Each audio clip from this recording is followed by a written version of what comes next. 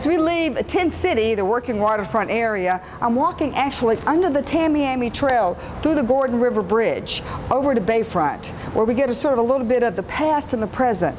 But while this may not look like much now, in a couple of years, this is going to be a depiction of the history of the working waterfront.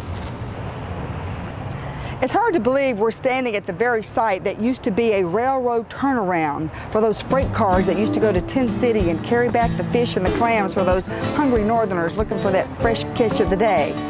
This place also used to be filled with thousands of years of clamshells. Those clamshells were actually used to build some of the roads we have today, including the Tamiami Trail you might hear in the background.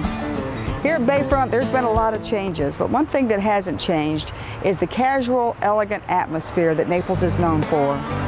This is a great place to come, especially Wednesdays on the waterfront, where you can stop in and have a drink at the cabana while you're watching toy boat racing, art exhibits, music. It's a great gathering place, almost like a promenade in Italy. Here at Bayfront, one of the great traditions of History Month in Naples is the Taste of Collier.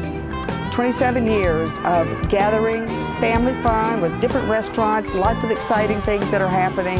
This is just one of the many things that happen on the Naples waterfront.